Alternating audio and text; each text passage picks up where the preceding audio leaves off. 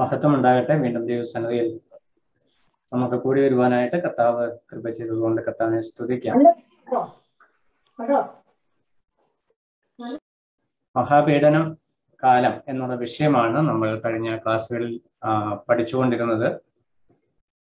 ഞാൻ ഓർപ്പിച്ചതുപോലെ മഹാപീഡന കാലത്തിന്റെ 7 വർഷത്തെ ചരിത്രം, അതായത് നമുക്കറിയാം പ്രൊഫറ്റിക്കൽ കലണ്ടർ പ്രകാരമുള്ള 360 ദിവസങ്ങൾ വീതമുള്ള 7 വർഷങ്ങളുടെ കൃത്യമായ കാലയളവാണ് മഹാപീഡന കാലം എന്നറിയപ്പെടുന്നത്. യഹൂദിനോടുള്ള ബന്ധത്തിൽ കൃത്യമായും വ്യക്തമായും ബന്ധപ്പെട്ടിരിക്കുന്ന ഒരു വിഷയമാണ് ഈ മഹാപീഡന കാലം. 70 ആഴ്ചവട്ടങ്ങൾ എന്ന പ്രവചനം അല്ലെങ്കിൽ ഇസ്രായേലിന്റെ 70 ആഴ്ചവട്ടത്തെ ചരിത്രം ദൈവം ദാനിയേലിന് വെളിപ്പെടുത്തുമ്പോൾ 70ാമത്തെ ആഴ്ചവട്ടമായിട്ടാണ് മഹാപീഡന കാലം ആയിരിക്കുന്നത്. അതിൽ 2 ഭാഗങ്ങളായിട്ട് ദൈവവചന ഈവൻസ്, അതിലെ സംഭവങ്ങളുടെ ക്രമപ്രകാരം 2 ഭാഗങ്ങളായിട്ട് നമുക്ക് അതിനെ തിരിച്ച് മനസ്സിലാക്കാനായിട്ട് കഴിയും. ആദ്യത്തെ ഒരു 3.5 വർഷവും പിന്നീട് വരുന്ന 3.5 വർഷവും. ആദ്യത്തെ 3.5 വർഷം നമ്മൾ പ്രധാനമായിട്ടും കാണുന്ന വിഷയം സമാധാന പ്രഭുവായിട്ട് അന്തിക്രിസ്തുവിന്റെ അല്ലെങ്കിൽ എതിർ ക്രിസ്തുവിന്റെ രംഗപ്രവേശം എന്ന് പറഞ്ഞാൽ യഹൂദന്മാർക്ക് അവരെ രാജ്യം സ്ഥാപിച്ചു കൊടുക്കുന്ന വാഗ്ദത്ത മശികയാണ് എന്നുള്ള വ്യാജഭാവത്തിൽ എതിർ ക്രിസ്തു അല്ലെങ്കിൽ അന്ത്യക്രിസ്തു മൃഗം എന്ന വെളിപ്പാട് പുസ്തകത്തിൽ നമ്മൾ വായിക്കുന്നു. പ്രത്യക്ഷപ്പെടുന്ന കാലയളവാണ് ആദ്യത്തെ കാലയളവ്. അതുമായിട്ട് ബന്ധപ്പെട്ട വിഷയങ്ങളുമാണ് പ്രധാനമായിട്ടും ആദ്യ ഭാഗത്ത് നമ്മൾ കാണുന്നത്. അപ്പൊ കഴിഞ്ഞ ക്ലാസ്സുകളിൽ നമ്മൾ ആ വിഷയം ചിന്തിച്ചു. ഇത് നമ്മൾ ഈ മഹാപീഡന കാലയളവിലെ സംഭവങ്ങളെ നമ്മൾക്ക് ഹൃദിസ്ഥമായി മനസ്സിലാക്കി പോകുവാൻ കഴിയുന്ന നിലയിൽ പോയിന്റ് വൈസ് ആയിട്ട് നമുക്ക് അത് മനസ്സിലാക്കുവാനായിട്ട് കഴിയും. ഒന്നാമത്തെ വിഷയം എതിർ ക്രിസ്തു സമാധാന പ്രഭുവായിട്ട് രംഗപ്രവേശം ചെയ്യുന്നു. അതിനെ നമ്മൾ ഈ ആദ്യത്തെ കാലയളവിനെ പ്രിപ്പറേറ്ററി പീരീഡ് അല്ലെങ്കിൽ മഹാപീഡനത്തിനായുള്ള ഒരുക്കത്തിന്റെ കാലയളവ് എന്ന് നമുക്കറിയാം. ശരിയായ നിലയിൽ ഗ്രേറ്റ് ട്രിബുലേഷൻ അല്ലെങ്കിൽ മഹാപ്രതികാര ദിവസം അല്ലെങ്കിൽ മഹാപീഡന കാലം എന്ന് പറയുന്നത് 3.5 വർഷമാണ്. ആ 3.5 വർഷം അവസാനത്തെ 3.5 വർഷമാണ്. അപ്പൊ ആദ്യത്തെ 3.5 വർഷം അതിനുമായിട്ടുള്ള ഒരുക്കമായിട്ട് നമുക്ക് കാണുവാനായിട്ട് കഴിയും. അതിൽ ഏറ്റവും പ്രധാനപ്പെട്ട വിഷയം സമാധാന പ്രഭുവായിട്ട് എതിർ ക്രിസ്തു രംഗപ്രവേശം ചെയ്യുന്നു. ആ രംഗപ്രവേശം ചെയ്യുന്ന വ്യക്തി നല്ല ഒരു ഭരണാധികാരിയായിട്ടാണ് രംഗപ്രവേശം ചെയ്യുന്നത്. ജനസ്വീകാര്യതയുള്ള ഒരു ഭരണാധികാരി എന്നുള്ള നിലയിലാണ് മിഡിൽ ഈസ്റ്റിൽ ഉള്ള 10 രാഷ്ട്രങ്ങളുടെ തലവനായിട്ടാണ് താൻ പ്രധാനമായിട്ടും ആവിർഭാവം ചെയ്യുന്നത് എന്നുള്ള വിഷയം നമ്മൾ കഴിഞ്ഞ ക്ലാസ്സിൽ ചിന്തിച്ചു. എതിർ ക്രിസ്തുവിനോടുള്ള ബന്ധത്തിൽ നമ്മൾ ചിന്തിക്കുമ്പോൾ പ്രധാനമായിട്ട് ഇത്രയും വിഷയങ്ങളാണ്. തന്റെ ഭരണ ഉദയവും പിന്നീടുള്ള വ്യാപാര മതപരമായ മറ്റെല്ലാ സ്വാധീന ശക്തിയും ഈ 3.5 വർഷം കൊണ്ട് താൻ ലോകമെങ്ങുമായിട്ട് വ്യാപിപ്പിക്കുന്നു. ഈ 3.5 വർഷത്തിന്റെ അവസാന ഭാഗമാകുമ്പോഴാണ് യെരുശലേം സെൻട്രൽ ഫോക്കസ് ആയിട്ട് താൻ കൊണ്ടുവരുന്നത്. അതുവരെ യെരുശലേമുമായിട്ട് ഹൃദിസ്ഥമായ ഒരു ബന്ധം. അതുകൊണ്ട് പ്രവചന പഠിതാക്കൾ ഈ വിഷയത്തിൽ അമേരിക്ക ഇസ്രായേലുമായിട്ട് വളരെ അടുത്ത ബന്ധം പുലർത്തിയതുകൊണ്ട് അമേരിക്കയിൽ നിന്നാണ് അന്തിക്രിസ്തു വരുന്നതെന്ന് പറഞ്ഞ ആളുകളുണ്ട്.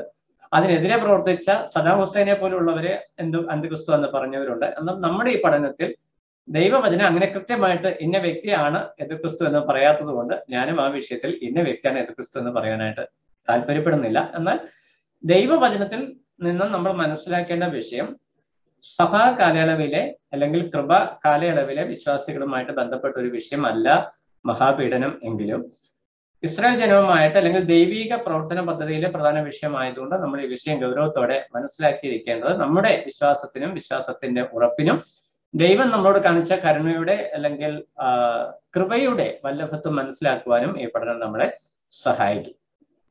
അപ്പോൾ ഒന്നാമത്തെ ഫോക്കസ് ആയിട്ടുള്ള വിഷയം എതിർ ക്രിസ്തുവാണ് അല്ലെങ്കിൽ അന്തിക്രിസ്തുവാണ്. ഈ മഹാപീഡന കാലയളവിൽ താനാണ് വെൽ ആക്സെപ്റ്റഡ് ആയിട്ടുള്ള ഏറ്റവും സ്വീകാര്യനായ ഒരു ഭരണാധികാരിയായി ലോകത്തിന് മുമ്പിൽ അവതരിക്കപ്പെടുന്നത്. 10 രാഷ്ട്രങ്ങളുടെ ഒരു സംയോജിത രൂപമാണ് എന്ന ദൈവവചനം വെളിപ്പെടുത്തുന്നത് കൊണ്ട് യൂറോപ്യൻ യൂണിയന്റെ നേതാവാണ് എതിർ ക്രിസ്തു എന്നൊക്കെ പറഞ്ഞാൽ അതിനകത്തും ഭിന്നതകൾ പിന്നീടുണ്ടായി. അതുകൊണ്ട് ഇപ്പോൾ കാണുന്ന യൂണിയനുകളല്ല അതിന് മുൻപിൽ എന്ന് നമുക്ക് മനസ്സിലാക്കാനായിട്ട് കഴിയും. അങ്ങനെ ഉള്ള പഠിപ്പീരുകൾ വരാനുള്ള കാരണം സഭാ കാലമിനോട് ബന്ധപ്പെട്ട എതിർ ക്രിസ്തു വരുന്നു എന്നുള്ള ചിന്ത ഉള്ളതുകൊണ്ടാണ് സഭ ഇന്ന് ഭൂമിയിലായിരിക്കുന്ന അല്ലെങ്കിൽ നാം ഇന്ന് ഭൂമിയിലായിരിക്കുന്ന ഈ കാലയളവിൽ എതിർ ക്രിസ്തു വന്നു എന്നുള്ള നിലയിലുള്ള പഠിപ്പിക്കലുകൾ വരുന്നത്. അത് തെറ്റായ ഒരു വിഷയമാണ്. ഇത് യഹൂദനുമായി മാത്രം ബന്ധപ്പെട്ടിരിക്കുന്ന ഒരു വിഷയമാണ്. രണ്ടാമതായിട്ട് നമുക്ക് അതിൽ ശ്രദ്ധേയമായി കാണാവുന്ന വിഷയം വെളിപ്പാട് പുസ്തകം 7-ാം അധ്യായത്തിൽ നമ്മൾ കാണുന്ന വിഷയം 1,44,000 യഹൂദന്മാരെ ദൈവം മുദ്രയിട്ട് തനിക്കായിട്ട് വേർതിരിക്കുന്നു എന്നുള്ളതാണ്. ഈ കൃപയുടെ കാലഘട്ടം അല്ലെങ്കിൽ സഭ എടുക്കപ്പെട്ടതിന് ശേഷം ആരംഭിക്കുന്ന 70-ാം ആഴ്ചവട്ടം അല്ലെങ്കിൽ മഹാപീഡന കാലത്തിന്റെ ആദ്യ ദിവസം മുതൽ തന്നെ കൃപയുടെ സുവിശേഷം എന്നതിന് പകരം രാജ്യത്തിന്റെ സുവിശേഷം ഭൂമിയിൽ പ്രഘോഷിക്കപ്പെടുന്നുണ്ട് എന്നുള്ളതാണ് നമ്മൾ മനസ്സിലാക്കുന്നത്. അത് മത്തായി സുവിശേഷം നമ്മൾ കാണുന്നുണ്ട്.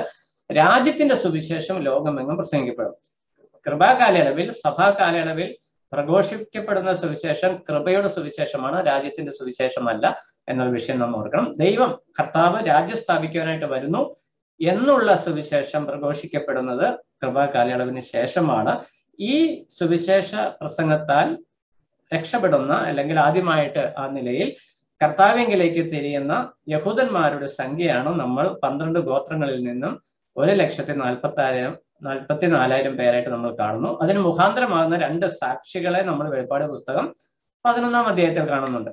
ഈ വെളിപ്പാട് പുസ്തകം 11-ാം അധ്യായത്തിൽ 2 സാക്ഷികൾ ആരൊക്കെയാണ് എന്നതിനെ കുറിച്ചും വിവിധങ്ങളായ അഭിപ്രായം, ഏത് ദൈവശാസ്ത്ര വിഷയം എടുത്താലും വ്യത്യസ്തമായ അഭിപ്രായങ്ങളുണ്ട്. അത് സ്വാഭാവികമാണ്, അതിൽ വാദപ്രതിവാദവും നടക്കുന്നുണ്ട്. എന്നാൽ ഇവിടെ ആ ദൈവവചനത്തിലെ പ്രസ്താവന പ്രകാരം 2 സാക്ഷികൾ എന്നുള്ള ആ ഒരു നിലയിൽ തന്നെ ഞാൻ നിൽക്കുന്നു. ചില മോശയും ഏലിയാവും ആണ് എന്ന് പറയുന്നുണ്ട്. അതിന് കാരണം അവർ രണ്ടുപേരും മരിച്ചില്ല, അവർ വന്നിട്ട് മരിക്കണം എന്നുള്ളതാണ് ഒരു ആർഗ്യുമെന്റ്. പിന്നെ ഏലിയാവ് ചെയ്ത അത്ഭുതങ്ങൾ ഇവർക്ക് ചെയ്യുവാനായിട്ട് സാധിക്കുന്നു, മോശ ചെയ്ത അത്ഭുതങ്ങൾ ഇവർക്ക് ചെയ്യുവാനായിട്ട് സാധിക്കുന്നു എന്നുള്ളതും ആർഗ്യുമെന്റ്സ് ആയിട്ട് വരുന്നുണ്ട്. എന്നാൽ ആ കാലയളവിൽ ദൈവം എടുത്തുപയോഗിക്കുന്ന 2 സാക്ഷികളായിട്ട് നമ്മൾ ചിന്തിക്കുന്നതിൽ യാതൊരു തെറ്റുമില്ല. മോശയും ഏലിയാവും മടങ്ങി വരണം, അവർ മരിക്കണമെന്ന് യാതൊരു നിർബന്ധവും ദൈവവചനത്തിൽ ഇല്ല എന്നുള്ള വിഷയം ഓർക്കണം. കാരണം ഹാനോക്ക് മരണം കൂടാതെ എടുക്കപ്പെട്ടു പോയ വ്യക്തിയാണ്. അപ്പോൾ ഹാനോക്ക് ആണെന്നും പറയാം. അതുകൊണ്ട് ഇവിടെ ദൈവവചനം പറഞ്ഞ 2 സാക്ഷികൾ, അതായത് സഭ എടുക്കപ്പെട്ടതിന് ശേഷം ഭൂമിയിൽ അല്ലെങ്കിൽ യഹൂദന്മാരുടെ മധ്യേ വാഗ്ദത്ത മെശിഹയുടെ അല്ലെങ്കിൽ മെശിഹയുടെ രാജാവായി വരുന്ന മെശിഹയുടെ മടങ്ങി വരവിനെ കുറിച്ച് സുവിശേഷം അറിയിക്കുന്ന 2 സാക്ഷികൾ, അവർക്ക് പ്രത്യേക അത്ഭുത സിദ്ധി ഉള്ളതായിട്ട് വെളിപ്പാട് പുസ്തകം 11-ാം അധ്യായത്തിൽ നമ്മൾ കാണുന്നുണ്ട്. ഇവരുടെ പ്രവർത്തന ഫലമായിട്ടാണ് ഈ 1,44,000 യഹൂദന്മാർ കർത്താവിങ്കിലേക്ക് തിരിയുന്നതും അവരെ കർത്താവ് മുദ്രയിടുന്നതും എന്ന് കാണുവാനായിട്ട് നമുക്ക് കഴിയും. കർത്താവിനായിട്ട് വേർതിരിക്കപ്പെട്ട വിശ്വാസികൾ, അവർ വിശ്വാസികളായതുകൊണ്ടാണ് അവരെ മുദ്രയിടുന്നത്. അവർ ആ നിലയിൽ രക്ഷിക്കപ്പെടുന്നവരാണ്. ഇവരാണ് ആദ്യ പാദത്തിലെ പ്രധാന വ്യക്തികൾ എന്ന് പറഞ്ഞാൽ ശ്രദ്ധേയമായ വ്യക്തി. ഒന്ന് എതിർ ക്രിസ്തുവാണ്. ഭൂമിയിലെ ഭരണാധികാരിയായിരിക്കുന്ന എതിർ ക്രിസ്തു ഒരു പ്രധാന സ്ഥാനം അലങ്കരിക്കുന്നു. 2, 1,44,000 യഹൂദന്മാര് അവര് രക്ഷിതഗണമായിട്ട് അവിടെ നിൽക്കുന്നു. അവരുടെ രക്ഷയ്ക്ക് മുഖാന്തരമാകുന്ന 2 സാക്ഷികൾ. പിന്നീട് നമ്മൾ ഒരു വിഷയം കൂടെ വെളിപ്പാട് പുസ്തകം എഴുതി വരുമ്പോൾ കൃത്യമായ ക്രോണോളജിക്കൽ ഓർഡറിലല്ല വിഷയങ്ങൾ. കാരണം യോഹന്നാൻ ഈ ദർശനങ്ങൾ ദർശിക്കുമ്പോൾ മിക്സ് ചെയ്താണ് പല കാര്യങ്ങളും ദർശിക്കുന്നത്. അതുകൊണ്ട് മുമ്പിൽ നടന്ന പല കാര്യങ്ങളും താൻ മുൻ അധ്യായങ്ങൾ, അതായത് പിന്നീട് നടക്കാനുള്ള കാര്യങ്ങൾ മുൻ അധ്യായങ്ങൾ താൻ രേഖപ്പെടുത്തിയിട്ട് മുന്നോട്ട് പറഞ്ഞു വരുമ്പോൾ ഇത് നമ്മൾ ചേർത്ത് പഠിക്കുമ്പോഴാണ് വിഷയം വ്യക്തമായിട്ട് മനസ്സിലാകത്തുള്ളൂ. 11-ാം അധ്യായത്തിലേക്ക് വരുമ്പോൾ 17-ാം അധ്യായത്തിലേക്ക് വരുമ്പോൾ അവിടെ നമ്മൾ മർമ്മം മഹദിയം ബാബിലോണെ കുറിച്ച് നമ്മൾ വായിക്കുന്നുണ്ട്. അപ്പോൾ ഇന്ന് 2 ഭാഗത്തോടുള്ള ബന്ധത്തിലാണ് നമ്മുടെ പഠനം ഫോക്കസ് ചെയ്യുന്നത്. എന്നാൽ ആ വിഷയത്തിലേക്ക് വരുന്നതിന് മുമ്പ് ഈ മർമ്മം മഹദിയം ബാബിലോൺ എന്ന് പറയുന്ന ഒരു രാജ്യം, അതൊരു സിറ്റിയാണ് എന്ന് വ്യക്തമായിട്ട് പറയുന്നുണ്ട്. അതിനകത്ത് പ്രധാനമായിട്ടിരിക്കുന്ന വിഷയം അത് ഫാൾസ് റിലീജിയസ് സിസ്റ്റമാണ്, ഫാൾസ് പൊളിറ്റിക്കൽ സിസ്റ്റമാണ് എന്ന് പറഞ്ഞാൽ അന്തിക്രിസ്തുവിനോട് അഭികാമ്യമുള്ള അല്ലെങ്കിൽ ദൈവിക പ്രവർത്തന പദ്ധതിക്ക് വിരോധമായി നിൽക്കുന്ന ഒരു സിറ്റിയാണ്. അത് വളരെ സമ്പന്നമാണ് എന്ന് നമുക്ക് കാണുവാനായിട്ട് കഴിയും. ഈ ആദ്യത്തെ 3.5 വർഷം കൊണ്ട് വളരെ ശ്രദ്ധേയമായിരിക്കുന്ന ഒരു സ്ഥാനം അലങ്കരിക്കുവാൻ ഈ മർമ്മം മഹദിയം ബാബിലോൺ സാധിക്കുന്നു, അല്ലെങ്കിൽ ഈ ബാബിലോൺ എന്ന് പറയുന്ന സിറ്റിക്ക് സാധിക്കുന്നു എന്നുള്ളതാണ് നമുക്കിവിടെ കാണുവാനായിട്ട് കഴിയുന്നത്. ഈ കാര്യം കൂടെ നമ്മൾ ഈ പ്രാവശ്യം ചേർത്ത് പഠിക്കുന്നു. അതായത് ആദ്യത്തെ സെക്ഷനിൽ നമ്മൾ കാണുന്ന വിഷയം ബാധകളുണ്ട്. നമ്മൾ പറയുന്ന ഈ മഹാപീഡന കാലങ്ങൾ ആരംഭിക്കുന്നത് 7 മുദ്രകളിൽ ആരംഭിക്കുന്നു. 7ാമത്തെ മുദ്രയിൽ 7 കാഹളങ്ങളും 7 ക്രോധ കലശങ്ങൾ നമ്മൾ കാണുന്നുണ്ട്. അപ്പോൾ ആദ്യത്തെ 6 ബാധകൾ മുദ്രകൾ തുറക്കുമ്പോൾ ദൈവസന്നദ്ധിയിൽ നിന്ന് ഭൂമിയിലേക്ക് ചൊരിയപ്പെടുന്ന ന്യായവിധികളാണ് പ്രധാനമായിട്ടും നമ്മൾ കാണുന്നത്. അന്ത്യക്രിസ്തുവിന്റെ വരവ് കാണുന്നു. അതുപോലെ തന്നെ കർത്താവ് ഭൂമിയിൽ 1/3 അംശത്തിന് നാശം വരുത്തുന്നത് അത് നമ്മൾ ഓൾറെഡി കണ്ടതാണ്. അങ്ങനെ ഭൂമിയിൽ ഈ മുദ്രകൾ തുറക്കുമ്പോൾ സംഭവിക്കുന്ന നാശങ്ങൾ ദൈവസന്നിധിയിൽ നിന്ന് വരുന്നതായിട്ട് നമ്മൾ കാണുന്നു. അതിന്റെ ലക്ഷ്യം എന്ന് പറയുന്നത് ജനം ദൈവത്തിലേക്ക് തിരിയണം എന്നുള്ളത് തന്നെയാണ് ഈ ന്യായവിധികളുടെ ലക്ഷ്യം എന്ന് നമുക്ക് കാണുവാനായിട്ട് കഴിയും. എന്നാൽ യഹൂദന്മാരിൽ 1% അല്ലെങ്കിൽ ഈ 12 ഗോത്രങ്ങളിലുള്ള യഹൂദന്മാരിൽ കൃത്യമായ കണക്ക് പറയുന്നത് ഇത്ര 1,44,000 പേരാണ് രക്ഷിക്കപ്പെട്ടത് എന്ന് നമുക്ക് കാണുവാനായിട്ട് കഴിയും. ഈ ആദ്യത്തെ 3.5 വർഷം കൊണ്ട് സംഭവിക്കുന്ന വിഷയമാണ് അത്. അപ്പോൾ അത്രയും വിഷയം കഴിഞ്ഞ രണ്ടാം പാദം, അത് 7ാം മുദ്ര പൊട്ടിക്കുമ്പോൾ സംഭവിക്കുന്ന വിഷയങ്ങളിലേക്കാണ് നാം വരുന്നത്. 7ാം മുദ്ര പൊട്ടിക്കുമ്പോൾ പ്രതികാര ദിവസം അല്ലെങ്കിൽ പ്രതികാര കാലം എന്നാണ് നമ്മൾ ആ കാലയളവിനെ കുറിച്ച് വായിക്കുന്നത്. ലൂക്കോസിന്റെ സുവിശേഷം 21-ാം അധ്യായം, ലൂക്ക് ചാപ്റ്റർ 21 വേഴ്സ് 22. ലൂക്കോസ് 21-22 വരുമ്പോൾ ആ കാലയളവിനെ പ്രതികാര കാലം എന്ന് വളരെ വ്യക്തമായിട്ട് പറയുന്നുണ്ട്. അതിനുള്ള കാരണം ഇന്ന് നമ്മൾ ക്ലാസ്സിൽ ശ്രദ്ധിക്കാൻ പോകുന്ന വിഷയം വെളിപ്പാട് പുസ്തകം 12-ാം അധ്യായമാണ്. അപ്പോൾ വെളിപ്പാട് പുസ്തകം 12-ാം അധ്യായത്തിലാണ് എന്തുകൊണ്ടാണ് മഹാപീഡന കാലം അതികഠിനമായി തീർന്നത്, അല്ലെങ്കിൽ സെക്കൻഡ് പാർട്ട് അല്ലെങ്കിൽ മഹാപീഡന കാലത്തിന്റെ 2ാം പാതി 3.5 വർഷം എന്തുകൊണ്ടാണ് അത് കഠിനമായി തീരുന്നത്. കഴിഞ്ഞ ക്ലാസ്സിൽ ഞാൻ വിഷയം ഓർപ്പിച്ചു. ഒന്നാമത്തെ കാരണം എന്ന് പറയുന്നത് സാത്താന് സ്വർഗത്തിൽ ഉള്ള പ്രവേശനം എന്നേക്കുമായിട്ട് കർത്താവ് അവസാനിപ്പിക്കുന്നു എന്നുള്ളതാണ്. ഇയ്യോബിന്റെ കാലത്തും ഇന്നും, അതായത് സഭാ കാലയളവിലും ഇനി ഈ മഹാപീഡന കാലത്തിന്റെ പകുതി സമയം വരെയുള്ള കാലയളവിൽ സാത്താന് ദൈവസന്നിധിയിൽ പ്രവേശനമുണ്ട്. ദൈവം അത് തന്റെ പെർമിസീവ് വില്ലിൽ താൻ അത് അനുവദിച്ചിരുന്നു, ദൈവം അനുവദിച്ചിരുന്നു. ഈ സാത്താനും അവന്റെ അനുചരന്മാരും ദൈവസന്നിധിയിൽ വിശ്വാസികളെ കുറിച്ച് പരദൂഷണം പറഞ്ഞു അല്ലെങ്കിൽ അപവാദം പറഞ്ഞു എന്ന് നമ്മൾ വ്യക്തമായിട്ട് അവിടെ കാണുന്നുണ്ട്. വെളിപ്പാട് പുസ്തകം 12-ാം അധ്യായത്തിലേക്ക് നമ്മൾ ആ വിഷയം അവിടെ കാണുന്നുണ്ട്. വെളിപ്പാട് പുസ്തകം 12-ൽ നമ്മൾ കാണുന്നത് 10-ാം വാക്യം, നമ്മുടെ സഹോദരന്മാരെ രാപ്പകൽ ദൈവസന്നിധിയിൽ കുറ്റം ചുമത്തുന്ന അപവാദിയെ തള്ളിയിട്ട് കളഞ്ഞുവല്ലോ. അപ്പോൾ സാത്താന് ദൈവസന്നിധിയിൽ ആക്സസ് ഉണ്ടായിരുന്നു എന്ന് മാത്രമല്ല, വിശ്വാസികളെ കുറിച്ച് അപവാദം പറയുവാനായിട്ടുള്ള ഒരു അവസരം കൂടെ അവിടെ ഉണ്ടായിരുന്നു. അങ്ങനെ വെളിപ്പാട് പുസ്തകം 12-ന്റെ 10-ൽ വരുമ്പോൾ സാത്താൻ അതിന് മേളിൽ ആ വിഷയം പറയുന്നുണ്ട്. എന്തുകൊണ്ടാണ് അവൻ പുറത്തായതോ? 7-ാം വാക്യത്തിൽ വരുമ്പോൾ, പിന്നെ സ്വർഗത്തിൽ യുദ്ധമുണ്ടായി, മിഖായേലും അവന്റെ ദൂതന്മാരും മഹാസർപ്പത്തോട് പടവെട്ടി. അവിടെ ഒരു യുദ്ധം സ്വർഗസ്ഥലങ്ങളിൽ ഉണ്ടാകുന്നു. സാത്താനെ പരാജയപ്പെടുന്ന സാത്താനെ ഭൂമിയിലേക്ക് തള്ളിക്കളയുന്നു എന്ന് നമുക്ക് കാണുവാനായിട്ട് കഴിയും. ഇനി എന്തുകൊണ്ടാണ് ഇത് അതികഠിനമാകുന്നത് എന്നുള്ള വിഷയം നമുക്ക് മനസ്സിലാക്കുവാനായിട്ട് ഉള്ള വിഷയം അതിന്റെ 12-ാം വാക്യമാണ്. വെളിപ്പാട് 12-ന്റെ 12.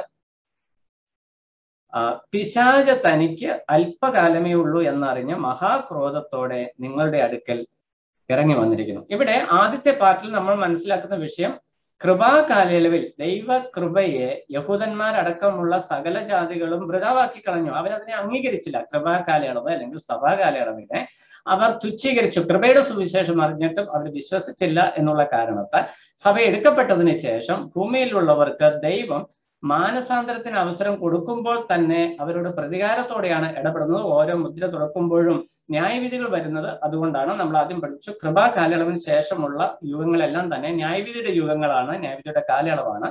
അതിൽ ആദ്യത്തെ കാലയളവാണ് ഈ മഹാപീഡന കാലയളവ്. അപ്പോൾ ഈ ന്യായവിധിയിലൂടെ കർത്താവ് പ്രവർത്തിക്കുമ്പോൾ തന്നെ ഇവിടെ 2 ശക്തികൾ ഒരുമിച്ചുണ്ട്. ഒന്ന് ദൈവത്തിന്റെ കോപവും വരുന്നു, 2 സാത്താന്റെ കോപവും വരുന്നു. സാത്താൻ മനസ്സിലാക്കുന്ന ഒരു വിഷയം, തനിക്ക് ഇനി അല്പകാലമേ ഉള്ളൂ എന്നുള്ള തിരിച്ചറിവ്.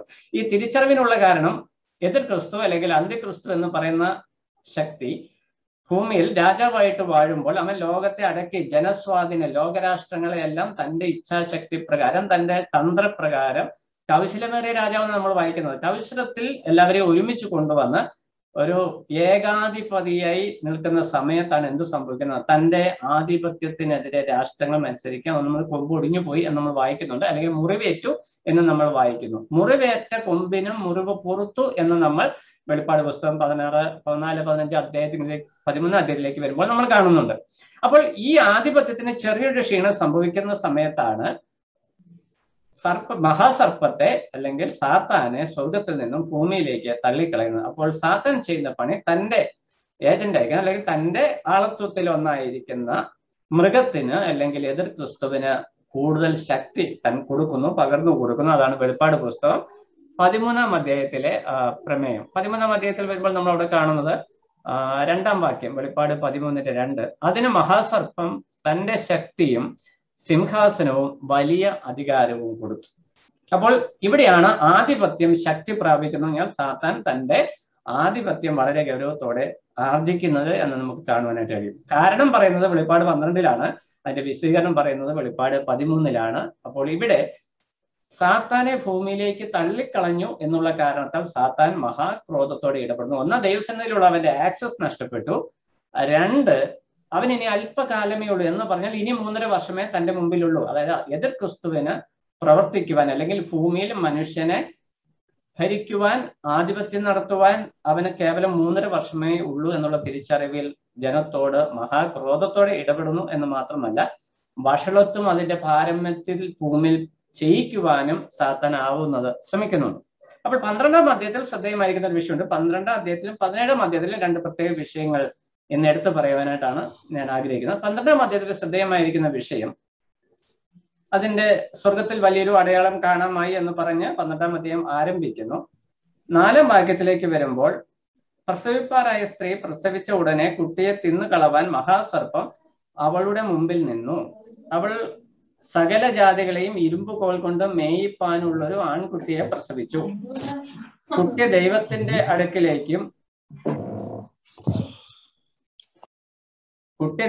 അടുക്കിലേക്കും അവന്റെ സിംഹാസനത്തിലേക്കും പെട്ടെന്ന് എടുക്കപ്പെട്ടു. സ്ത്രീ മരുഭൂമിയിലേക്ക് ഓടിപ്പോയി. അവിടെ 1260 ദിവസം പോറ്റേണ്ടതിന് ദൈവം ഒരുക്കിയൊരു സ്ഥലം അവൾക്കുണ്ട്. അപ്പോൾ ഇവിടെ ഈ 2-ാം പകുതിയിൽ സംഭവിക്കുന്ന ഒരു വിഷയം, ഇവിടെ സ്ത്രീ എന്ന് പറയുന്നത് സഭയെ കുറിച്ചല്ല, സഭയെ സ്ത്രീ എന്ന് പരാമർശിക്കാറില്ല. എന്നാൽ ഇസ്രയേലിനെയാണ് ഈ സ്ത്രീ എന്ന് ഇവിടെ പരാമർശിക്കുന്നത് എന്ന് കാണുവാനായിട്ട് കഴിയും. അവിടെ പ്രസവിപ്പാനുള്ള കുട്ടി ആൺകുട്ടി, അത് കർത്താവ് യേശുക്രിസ്തുവാണ് എന്ന് നമുക്ക് മനസ്സിലാക്കുവാനായിട്ട് കഴിയും.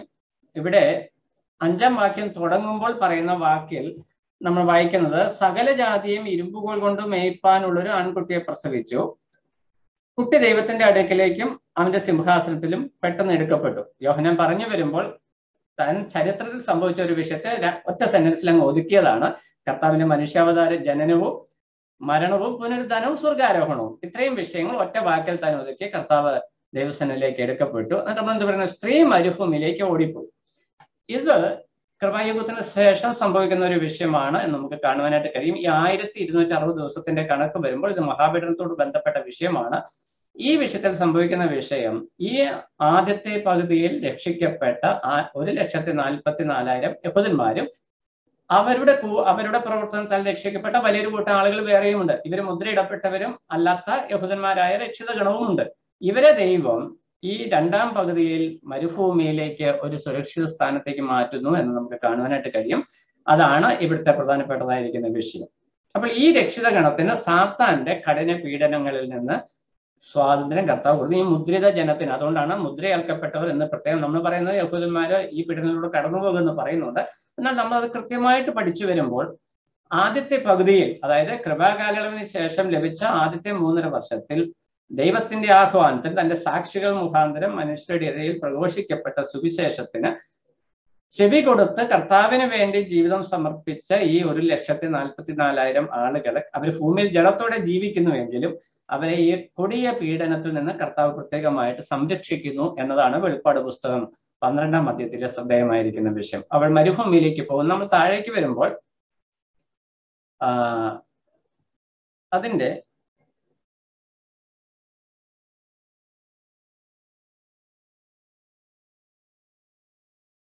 17-ാം വാക്യത്തിലേക്ക് വരുമ്പോൾ അവിടെ ഭൂമിയെ പല നിലകളിൽ ഈ ജനത്തെ ഉപദ്രവിക്കുവാനായിട്ട് സാത്താൻ ശ്രമിക്കുന്നതായിട്ട് നമ്മൾ കാണുന്നുണ്ട്. അതിന്റെ 14-ാം വാക്യത്തില്, അപ്പോൾ സ്ത്രീക്ക് മരുഭൂമിയിൽ തന്റെ സ്ഥലത്തേക്ക് പറന്നു പോകേണ്ടതിന് വലിയ കഴുകിന്റെ 2 ചിറക് ലഭിച്ചു. അവിടെ അവളെ സർപ്പത്തോട് അകലെ 1 കാലവും 2 കാലവും അരക്കാലവും പോറ്റി രക്ഷിച്ചു. 1 കാലവും 2 കാലവും അരക്കാലവും 3.5 വർഷമാണ്. ഈ 3.5 വർഷത്തെയാണ് 1260 ദിവസം എന്ന് മുകളിൽ പറഞ്ഞിരിക്കുന്നത്. അപ്പോൾ സാത്താൻ ഭൂമിയിലേക്ക് തള്ളപ്പെട്ട് കഴിഞ്ഞപ്പോൾ ഈ മുദ്രിത ജനത്തെ, രക്ഷിത ജനം എന്നതിന് പറഞ്ഞ മുദ്രിത ജനം എടുത്തു പറയാൻ കാരണം, ദൈവത്തിന്റെ മുദ്ര നെറ്റിയിൽ വഹിക്കുന്ന ഈ 1,44,000 യഹൂദന്മാർ സാത്താന്റെ ഫോക്കസ് ആണ് അവിടെ. അവരെ ആക്രമിക്കുവാൻ, ഉപദ്രവിക്കുവാനായിട്ട് സാത്താൻ ഇറങ്ങി വരുമ്പോൾ കർത്താവ് എന്ത് ചെയ്യണം, ചിറക് കൊടുത്തു എന്നുള്ള ഒരു ഫിഗറേറ്റീവ് യൂസേജ് ആണ്. അതിനടുത്തുള്ള യെരൂശലേമിന് അടുത്തുള്ള ഒരു മരുഭൂമിയിലേക്ക്, ഒരു സുരക്ഷിത സ്ഥാനത്തേക്ക് ഇവരെ മാറ്റി. അത് ഭൂമിയിലെ തന്നെ ഒരു സ്ഥലമാണ്. അവിടെ എന്തൊക്കെ ചെയ്തു, അവരെ നശിപ്പിക്കുവാനായിട്ട് നദി തുറന്നു. അവിടെ നമ്മൾ വായിക്കുന്നത്, സർപ്പം സ്ത്രീയെ ഒഴുക്കിക്കളയേണ്ടതിന് അവളുടെ പിന്നാലെ തന്റെ വായിൽ നിന്ന് നദി പോലെ വെള്ളം ചാടിച്ചു. എന്നാൽ ഭൂമി സ്ത്രീക്ക് തുണ നിന്നു. മഹാസർപ്പം വായിൽ നിന്ന് ചാടിച്ച നദിയെ ഭൂമി വായി തുറന്ന് വിഴുങ്ങിക്കളഞ്ഞു. പിന്നെ അവളുടെ യുദ്ധത്തിനായിട്ട് നിൽക്കുന്ന ചിത്രം അത് വേറെ വിഷയമാണ്. അപ്പോൾ ഇവിടെ ഞാൻ പറയുവാൻ ആഗ്രഹിച്ച വിഷയം, രക്ഷിത ഗണം ആയിരിക്കുന്ന ഈ 1,44,000 മുദ്രിത ജനവും അവരുടെ പ്രസംഗത്താൽ, അവരുടെ ശുശ്രൂഷയാൽ രക്ഷിക്കപ്പെട്ട മറ്റുള്ളവരും ഈ കർത്താവ് മഹാപീഡനത്തിന്റെ സിവിയർ സ്റ്റേജ്, രണ്ടാം ഘട്ടത്തിൽ അത് സാത്താന്റെ ആക്രമണത്തിന് വിധേയരായി തീരാതിരിക്കേണ്ടതിന് ദൈവം അവരെ മാറ്റുന്നു. ഇനി നമ്മൾ ഒരു കൂട്ടം ആളുകളെ അവിടെ കാണുന്നുണ്ട്. ഈ സാത്താന്റെ മഹാപീഡന കാലയളവിൽ പീഡനങ്ങളെ അതിജീവിച്ചു വരുന്ന യഹൂദന്മാർ. അതായത് ആദ്യ പാർട്ടിൽ രക്ഷിക്കപ്പെടാതെ അവർ മനം തഴമ്പിച്ചവരായി വീണ്ടും യഹൂദ പാരമ്പര്യത്തെ പിൻപറ്റി അന്തിക്രിസ്തുവാണ് കർത്താവ് എന്ന് ചിന്തിച്ച് പോയ ഒരു കൂട്ടം ആളുകളുണ്ട്. എന്നാൽ രണ്ടാം ഘട്ടം വരുമ്പോൾ അവരിൽ അനേകരും ഈ കർത്താവിലേക്ക് തിരിയും. അവര് ഈ 666 എന്ന മുദ്ര സ്വീകരിക്കാത്ത നിമിത്തം കൊടിയ പീഡനങ്ങളിൽ അവരകപ്പെട്ടു പോകും, അവർ കൊല്ലപ്പെടും, രക്തസാക്ഷികളായി തീരും. ഇതൊക്കെ ഈ രണ്ടാമത്തെ സെക്ഷനിൽ വരുന്ന രക്ഷിതഗണമാണ്. അപ്പൊ രണ്ടാം ഘട്ടത്തിൽ നമ്മൾ മനസ്സിലാക്കേണ്ട വിഷയം, ഈ ഒരു കൂട്ടം ആളുകളെ കർത്താവ് ഇവിടെ സംരക്ഷിക്കുന്നു എന്നുള്ളതാണ്. ഇനി മൂന്നാമതായിട്ട് ആ വിഷയത്തിൽ സംഭവിക്കുന്ന ഇസ്രായേലിലെ രക്ഷിതഗണത്തെ കർത്താവ് പ്രത്യേകമായിട്ട് സംരക്ഷിക്കുന്നു. Those who do not know Malayalam, I will be presenting a screen share after the class, just for your information. ഇവിടെ ഈ രണ്ടാം പകുതിയാണ് ഏറ്റവും ഗൗരവമായിട്ടുള്ള വിഷയം. ഇവിടെ ചെയ്യുന്ന വിഷയം, രക്ഷിതഗണത്തെ കർത്താവ് പ്രത്യേകമായിട്ട് സംരക്ഷിക്കുന്നു. അവരെ ഉപദ്രവിക്കുവാനായിട്ട് സാത്താൻ ശ്രമിക്കുന്നുവെങ്കിലും ഭൂമി തുണതെന്ന് പറഞ്ഞാൽ കർത്താവാണ് അവരുടെ സംരക്ഷണം. അവർ ആ പ്രത്യേക സ്ഥലത്ത് ഭൂമിയിൽ തന്നെ സംരക്ഷിക്കപ്പെടുന്നു. അതിന് കാരണമുണ്ട്. കാരണം ഈ 3.5 വർഷം കഴിഞ്ഞ് വരാൻ പോകുന്നത് മില്ലേനിയമാണ്, 1000 ആണ്ട് വാഴ്ചയാണ്. അവർക്ക് ദൈവം കൊടുത്തിരിക്കുന്ന കർത്താവ് ഭരിക്കുന്ന രാജ്യത്തിൽ അവർക്ക് ഉള്ള സ്ഥാനമാനങ്ങൾ കർത്താവ് കൽപ്പിച്ചാക്കിയിട്ടുണ്ട്. അത് പ്രാപിക്കുവാനായിട്ട് അവരെ പ്രത്യേകമായിട്ട് സൂക്ഷിക്കുന്നു എന്ന് മനസ്സിലാക്കുവാനായിട്ട് കഴിയും. അതിനകത്ത് ദൈവത്തിന് അനീതിയൊന്നുമില്ല. കാരണം കൃപാകാലയളവിൽ, സഭാകാലയളവിൽ സകല ജാതി, യഹൂദൻ ഉൾപ്പെടെ സകല ജാതികൾക്കും ദൈവം രക്ഷപ്പെടുവാനായിട്ട് കൃപയുടെ സുവിശേഷം ലോകമെങ്ങും അറിയിച്ചു. അന്ന് അനുസരിക്കാത്തവർ കർത്താവിന്റെ വരവിൽ ത്യജിക്കപ്പെട്ടു, അവർ ഈ ഭൂമിയിൽ ശേഷിച്ചു. എന്നാൽ തുടർന്ന് ആ രക്ഷിതഗണം എടുക്കപ്പെട്ടു എന്നുള്ള തിരിച്ചറിവിൽ നിന്ന് കർത്താവിനെ അംഗീകരിക്കാനുള്ള ഒരു സുവർണ അവസരം കൂടെ അന്തിക്രിസ്തു ഭൂമിയിൽ ഭരണമൊക്കെ ആരംഭിച്ചെങ്കിലും അവിടെ കർത്താവിനെ പിൻപറ്റുവാനും വിശ്വസിക്കാനുള്ള സാവകാശം അവർക്ക് ദൈവം കൊടുത്തു. അത് അംഗീകരിച്ചവർ, അത് സ്വീകരിച്ചവർക്ക് ദൈവം മഹാപീഡനത്തിൽ പ്രത്യേക സംരക്ഷണം കൊടുക്കുന്നു എന്നുള്ളത് ദൈവസന്നിധിയിൽ ഒരു കൃപയാണ് എന്ന് നമുക്ക് മനസ്സിലാക്കുവാനായിട്ട് കഴിയും. അതൊരു ഭാഗ്യമാണ്. യഹൂദന്മാർക്കും പ്രത്യേകമായിട്ട് ലഭിക്കുന്ന ഒരു ഭാഗ്യ പദവിയാണ് അതെന്ന് കാണുവാനായിട്ട് സാധിക്കും. ഇനി ഈ രണ്ടാം പകുതിയിൽ സംഭവിക്കുന്ന വിഷയം, സാത്താൻ മഹാക്രോധത്തോടെ വരുന്നു. താൻ ആദ്യം ചെയ്യുന്ന പ്രവൃത്തി യെരുശലേം ദേവാലയത്തിലെ നിരന്തര യാഗം നിർത്തലാക്കി കളയുന്നു എന്നുള്ളതാണ്. ദാനിയേൽ പ്രവചനം 12-ാം അധ്യായത്തിലേക്ക് വരുമ്പോൾ ആ വിഷയം വളരെ വ്യക്തമായിട്ട് നമ്മൾ വായിക്കുന്നുണ്ട്. ദാനിയേൽ പ്രവചനം 11-ാം അധ്യായം 31-ാം വാക്യം. ദാനിയേൽ 11:31. അവിടെ യാഗങ്ങൾ ദേവാലയത്തിൽ നിർത്തലാക്കി കളയും. ഇവിടെ 12:11 നമ്മൾ വരുമ്പോൾ 12:11 അവിടെ നമ്മൾ നിർത്തലാക്കി കളയുന്നു എന്ന് നമ്മൾ വായിക്കുന്നു. 13-ാം അധ്യായത്തിലേക്ക് വരുമ്പോൾ അവിടെ രണ്ടാമത്തെ വിഷയം സംഭവിക്കുന്നു. ആദ്യം യാഗം നിർത്തിക്കളയുന്നു. അപ്പൊ എതിർക്രിസ്തുവിന്റെ സ്വഭാവം മാറുകയാണ്. യഹൂദനോട് അവൻ വളരെ പൊളൈറ്റായിട്ട്, അവരുടെ ഒരു രക്ഷിതാവായിട്ട്, അവരുടെ മഷികയായിട്ടൊക്കെ ഭാവിച്ച് യഹൂദന് വേണ്ടി അവരുടെ രാഷ്ട്രമൊക്കെ തിരിച്ച് പിടിച്ചു കൊടുക്കുന്ന ഒരു നല്ല വ്യക്തിയായിട്ട് താൻ നിന്നിട്ട് സാത്താനെ സ്വർഗത്തിൽ നിന്ന് തള്ളിക്കളഞ്ഞ തൻ്റെ പീരിയഡ്, അതായത് തൻ്റെ ഭരണ കാലയളവ് 3.5 വർഷമായി ചുരുങ്ങി എന്നുള്ള യാഥാർത്ഥ്യം താൻ മുന്നിൽ കണ്ടുകൊണ്ട് യഹൂദനോട് ആദ്യം ചെയ്യുന്ന ദ്രോഹം എന്ന് പറയുന്നത് ദേവാലയത്തിലെ നിരന്തര യാഗം അത് നിർത്തലാക്കി കളയുക. ഇനി ആരാധന സാധ്യമല്ല, ഇനി യാഗങ്ങൾ അർപ്പിക്കാൻ പാടില്ല എന്നുള്ള കർശനമായ നിയമം കൊണ്ടുവരുന്നു. അത് യഹൂദന്മാർക്ക് ബുദ്ധിമുട്ടുണ്ടാക്കുന്ന ഒരു വിഷയമാണ് എന്ന് നമുക്കറിയാം. എല്ലാ കാലത്തും യാഗം അവർക്ക് പ്രധാനപ്പെട്ട ഒരു വിഷയമാണ്. ആ യാഗം നിർത്തലാക്കിയതിന് ശേഷം എതിർക്രിസ്തു ചെയ്യുന്ന രണ്ടാമത്തെ വിഷയം, തൻ്റെ പ്രതിമയെ അതിവിശുദ്ധ സ്ഥലത്താണ്. നമുക്കറിയാം, ഇന്ന് പഴയ നിയമ ദേവാലയത്തിൽ ഉണ്ടായിരുന്ന, ശലോമോൻ പണിത ദേവാലയത്തിൽ ഉണ്ടായിരുന്ന, യേശുക്രിസ്തു അതിന്റെ കാലശേഷം തകർക്കപ്പെടുന്ന ദേവാലയത്തിലും അതിവിശുദ്ധ സ്ഥലത്തുണ്ടായിരുന്ന കൃപാസനമായിരുന്നു. കർത്താവിന്റെ ഷക്കീന ഗ്ലോറി, കർത്താവിന്റെ തേജസ് വെളിപ്പെടുന്ന സ്ഥാനമാണ് അതിവിശുദ്ധ സ്ഥലം. ദേവാലയത്തിലെ അതിവിശുദ്ധ സ്ഥലത്ത് എന്ത് ചെയ്യുന്നു? സാത്താൻ അല്ലെങ്കിൽ എതിർ ക്രിസ്തു തന്റെ പ്രതിമയെ അവിടെ സ്ഥാപിക്കുന്നു. വെളിപ്പാട് പുസ്തകം 13-ാം അധ്യായം അതെവിടെ വരുമ്പോൾ അതിന്റെ 14-ാം വാക്യം. വെളിപ്പാട് പുസ്തകം 13-ാം അധ്യായം അതിന്റെ 14-ാം വാക്യം. അവിടെ നമ്മൾ വായിക്കുന്നത്, മൃഗത്തിന്റെ മുമ്പിൽ പ്രവർത്തിപ്പാൻ തനിക്ക് ബലം കിട്ടിയ അടയാളങ്ങളെ കൊണ്ട് ഭൂവാസികളെ തെറ്റിക്കുകയും വാളാൽ മുറിവേറ്റിട്ടും ജീവിച്ച മൃഗത്തിന് പ്രതിമ ഉണ്ടാക്കുവാൻ ഭൂവാസികളോട് പറയുകയും ചെയ്യുന്നു. മൃഗത്തിന്റെ പ്രതിമ സംസാരിക്കേണ്ടതിനും മൃഗത്തിന്റെ പ്രതിമയെ നമസ്കരിക്കാത്തവരൊക്കെയും കൊല്ലിക്കേണ്ടതിനും മൃഗത്തിന്റെ പ്രതിമയ്ക്ക് ആത്മാവിനെ കൊടുപ്പാൻ അതിന് ബലം ലഭിച്ചു എന്ന് പറഞ്ഞാൽ എതിർ ക്രിസ്തുവിന്റെ പ്രതിമ നമുക്കറിയാം, ജീവിക്കുന്ന, സംസാരിക്കുന്ന, പ്രതികരിക്കുന്ന ഒരു പ്രതിമയെ അല്ലെങ്കിൽ തന്റെ പ്രതിരൂപത്തെ താൻ അവിടെ സ്ഥാപിക്കുന്നു. ഇതിനെ ദൈവവചനം പറയുന്നത് ശൂന്യമാക്കുന്ന മ്ലേച്ഛത എന്നാണ്. എന്താണ് ശൂന്യമാക്കുന്ന മ്ലേച്ഛത എന്ന് പറഞ്ഞാൽ? യഹൂദനെ സംബന്ധിച്ച് ദേവാലയത്തിന്റെ അതിപരിശുദ്ധ സ്ഥലത്ത് അന്യവിഗ്രഹം, അന്യജാതിയുടെ ദേവന്റെ വിഗ്രഹം വന്നു കഴിഞ്ഞാൽ അത് ശൂന്യതയ്ക്ക് മുഖാന്തരമാകും എന്നുള്ളതാണ്. ഇസ്രായേലിന്റെ ചരിത്രം നമ്മൾ പരിശോധിച്ചാൽ നമുക്കത് കാണുവാനായിട്ട് കഴിയും. ഇസ്രായേൽ ജനം അടിമത്തത്തിൽ പോയ സമയത്ത്, യെരൂശലേം ദേവാലയം പിടിക്കപ്പെട്ട സമയത്ത്, വിജാതികൾ അത് പിടിച്ച സമയത്തൊക്കെയും അവരുടെ ദേവന്മാരെ ഈ ദേവാലയത്തിന് മുമ്പിൽ പ്രതിഷ്ഠിച്ചിട്ടുണ്ട് എന്ന് ചരിത്രം പറയുന്നുണ്ട്.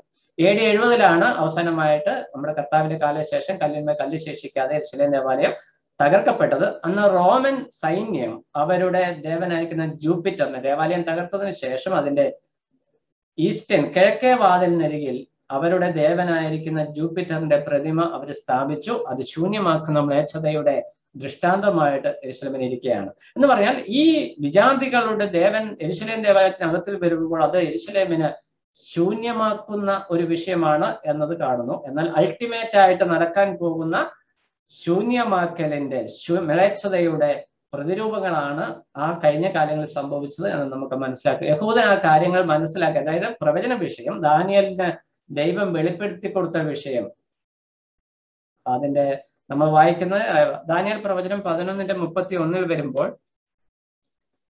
ദാനിയേൽ പ്രവചനം 11:31 അവിടെ നമ്മൾ വായിക്കുന്നത്, അവൻ അയച്ച സൈന്യങ്ങൾ അണിനിരന്ന് വിശുദ്ധ മന്ദിരമായ കോട്ടയെ അശുദ്ധമാക്കി നിരന്തര ഹോമം നിർത്തൽ ചെയ്ത് ശൂന്യമാക്കുന്ന മ്ലേച്ഛബിംബത്തെ പ്രതിഷ്ഠിക്കും. അപ്പോൾ ഈ വിഷയം ഒരു യഹൂദൻ, ഈ പ്രവചന വാക്യം ഒരു യഹൂദൻ വായിക്കുമ്പോൾ അവന് മനസ്സിലാക്കുവാൻ, ഇന്നത്തെ കാലത്ത് വായിക്കുന്ന ഒരു യഹൂദൻ മനസ്സിലാക്കുവാൻ, AD 70 അതിനു മുമ്പ് നടന്ന യെരൂശലേമിൽ സംഭവിച്ച തകർച്ചയെ, ബാബിലോൺ ആയാലും മറ്റ് ലോകരാഷ്ട്രങ്ങളായാലും ജാതികളായാലും യെരൂശലേമിനെ തകർത്തു കഴിഞ്ഞപ്പോൾ അവരുടെ വിജാതീയ ദേവന്മാരെ ആ ദേവാലയത്തിന്റെ സ്ഥാനത്ത് പ്രതിഷ്ഠിച്ചത് കൊണ്ടുണ്ടായ നാശം, ആ നാശത്തിന്റെ ഭയാനകത മനസ്സിലാക്കുവാൻ ഒരു യഹൂദന് സാധിക്കും. അത് ഭാവിയിൽ സംഭവിക്കാൻ പോകുന്ന, എതിർ ക്രിസ്തുവിന്റെ ഭരണത്തിൽ സംഭവിക്കാൻ പോകുന്ന മ്ലേച്ഛതയുടെ ഏറ്റവും ഒരു ദൃഷ്ടാന്തമായിട്ടിരിക്കുന്നു എന്ന് കാണുവാനായിട്ട് സാധിക്കും. തെസ്സലോനിക്ക ലേഖനത്തിലേക്ക് വരുമ്പോൾ 2 തെസ്സലോനിക്കർ 2-ാം അധ്യായം അതിന്റെ 3-ാം വാക്യത്തിൽ വരുമ്പോൾ,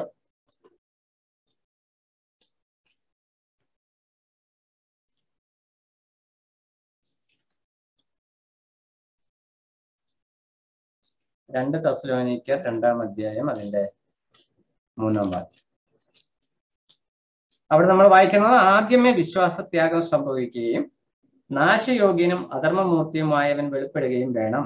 അവൻ ദൈവാലയത്തിൽ ഇരുന്നു കൊണ്ട് ദൈവം എന്ന് നടിച്ച് ദൈവമെന്നോ പൂജാ വിഷയമെന്നോ പേരുള്ള സകലത്തിനും മീതെ തന്നെത്താൻ ഉയർത്തുന്ന എതിരാളിയത്തെ. അപ്പോൾ ദാനിയേൽ പ്രവാചകൻ അവിടെ മ്ലേച്ഛ വിഗ്രഹത്തെ അവിടെ സ്ഥാപിക്കുമെന്ന് പറഞ്ഞു. എന്നാൽ അത് വാസ്തവത്തിൽ എന്താണ് എന്ന് ദൈവത്തിന്റെ ആത്മാവ് വെളിപ്പെടുത്തി കൊടുക്കുന്നത് അപ്പോസ്തലൻ പൗലോസിനാണ്. പൗലോസിനോട് പറയുകയാണ്, ഈ കർത്താവിന്റെ നാൾ വരുന്നതിന് മുമ്പ് ഇവിടെ സംഭവിക്കുന്ന വിഷയം, അധർമ്മമൂർത്തിയായവൻ വെളിപ്പെടും.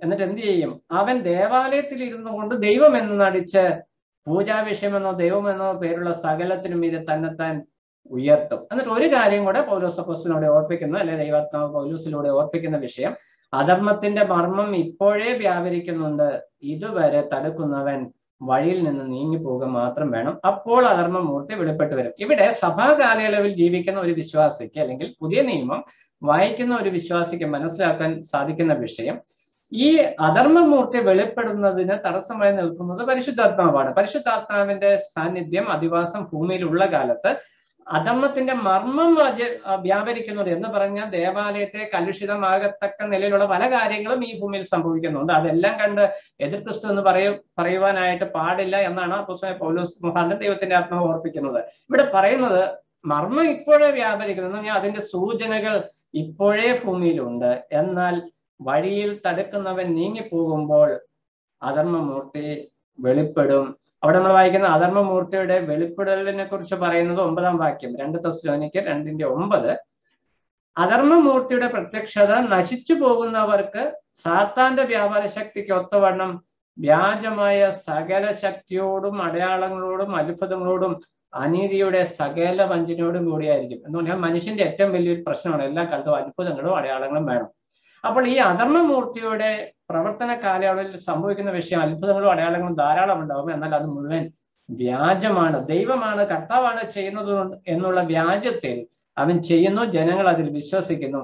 അത് ഫലവത്തായി തീരുന്നതിന് കാരണം പരിശുദ്ധാത്മാവിന്റെ സാന്നിധ്യം അല്ലെങ്കിൽ സഭ ഭൂമിയിൽ ഇല്ലാതെ കഴിഞ്ഞിരിക്കുന്നു എന്നുള്ള വിഷയമാണ്. സഭ ഭൂമിയിൽ നിന്ന് മാറ്റപ്പെട്ടിരിക്കുന്നു എന്നുള്ള വിഷയമാണ്. അപ്പോൾ അപ്പോസ്തലൻ തെസ്സലോനിക്ക ലേഖനം എഴുതി വരുമ്പോൾ വളരെ വ്യക്തമായിട്ട് ദൈവത്തിന്റെ ആത്മാവ് പരിശുദ്ധാത്മാവിന്റെ ഭൂമിയിലെ സ്ഥിരവാസം, അധിവാസം അല്ലെങ്കിൽ സഭാ കാലയളവ് മാറുന്നതോടുകൂടി അധർമ്മമൂർത്തി വെളിപ്പെടും. നമ്മൾ പറഞ്ഞ പ്രകാരം 70-ാം ആഴ്ച കൊണ്ട് ആരംഭിക്കുമ്പോൾ സമാധാന പ്രിയനായ ഒരു നേതാവായിട്ട് താൻ വരും. എന്നാൽ അത് വ്യാജഭാവം, തന്റെ മുഖത്ത് എഴുതി വെച്ചിരിക്കുന്ന വ്യാജഭാവം യഹൂദന് തിരിച്ചറിയാൻ കഴിയാതെ തന്നെ അവർ അംഗീകരിക്കുന്നു. തനിക്ക് ചുറ്റുമുള്ള സ്ഥലങ്ങളൊക്കെ യെരുശലേമിന് അധീനമാക്കി കൊടുക്കും, ദേവാലയം പണിയാനുള്ള സഹായം ചെയ്യും. ഇതൊക്കെ കാണുമ്പോൾ യഹൂദൻ വിചാരിക്കും ഇവനാണ് വാഗ്ദത്ത മശിഹ. എന്നാൽ 3.5 വർഷം കഴിയുമ്പോൾ എതിർ ക്രിസ്തുവിന്റെ തനി സ്വഭാവം വെളിപ്പെടുകയും യഹൂദ ജനം ഒരുപോലെ പകച്ചു നിൽക്കുവാനായിട്ട് ഇടയായിത്തീരുകയും ചെയ്യും. എന്നാൽ ആ കാലയളവിൽ ലഭിക്കുന്ന കൃപയുടെ സുവിശേഷം അല്ലെങ്കിൽ ദൈവരാജ്യത്തിന്റെ സുവിശേഷം കേൾക്കുന്ന അത് വിശ്വസിക്കുന്ന 1,44,000 യഹൂദന്മാർക്ക് ദൈവം പ്രത്യേക കരുതലും പരിഗണനയും കൊടുത്ത് അവരെ സൂക്ഷിക്കുന്നു എന്ന് നമുക്ക് കാണാനായിട്ട് കഴിയും. ഇനി അടുത്തതായിട്ട് നമുക്ക് കാണാൻ ദേവാലയത്തിലെ യാഗം നിർത്തലാക്കും. എതിർ ക്രിസ്തുവിന്റെ പ്രതിമ അല്ലെങ്കിൽ ശൂന്യമാക്കുന്ന മ്ലേച്ഛത അതിവിശുദ്ധ സ്ഥലത്ത് നിൽക്കും. 13-ാം അധ്യായം 17-ാം വാക്യം, വെളിപ്പാട് പുസ്തകം 13:17 വരുമ്പോൾ 666 എന്ന സംഖ്യ കർശന മുദ്രയാക്കുന്നു. ഈ 666 എന്ന് പറഞ്ഞാൽ അവിടെ വ്യക്തമായിട്ട് അവിടെ പറയുന്നുണ്ട് എന്താണ് ഈ 666 എന്ന്. അവിടെ നമ്മൾ മനസ്സിലാക്കുന്ന വിഷയം അത് ചെറിയവരും വലിയവരും സമ്പന്നരും ദരിദ്രന്മാരും സ്വതന്ത്രന്മാരും ദാസന്മാരുമായ എല്ലാവർക്കും വലം കൈമേലോ നെറ്റിയിലോ മുദ്ര കിട്ടുമാറ് മൃഗത്തിന്റെ പേരോ പേരിന്റെ സംഖ്യയോ ആയ മുദ്രയുള്ളവനല്ലാതെ വാങ്ങുകയോ വിൽക്കുകയോ ചെയ്യുവാൻ വഹിയാതെയും ആക്കുന്നു. അപ്പൊ ഇതാണ് പ്രധാന വിഷയം. നമ്മുടെ ഒക്കെ മനസ്സിനെ ഇന്ന് അലട്ടുന്ന ഒരു വിഷയം ഈ 666 തന്നെ. 2 കാര്യങ്ങൾ അവിടെ ശ്രദ്ധിക്കണം. ഒന്ന്, അത് വലം കൈമേലോ നെറ്റിയിലോ ആണ് ഈ മുദ്ര പതിക്കപ്പെടുന്നത്. നമുക്കറിയാം അത് എന്തുകൊണ്ടാണ്, അതൊരു ഇമിറ്റേഷനാണ്. കാരണം 1,44,000 യഹൂദന്മാരെ കർത്താവ് മുദ്രയിടുന്നത് നെറ്റിയിലാണ്. അത് കർത്താവിന്റെ പേരാണ് മുദ്രയിടുന്നത്.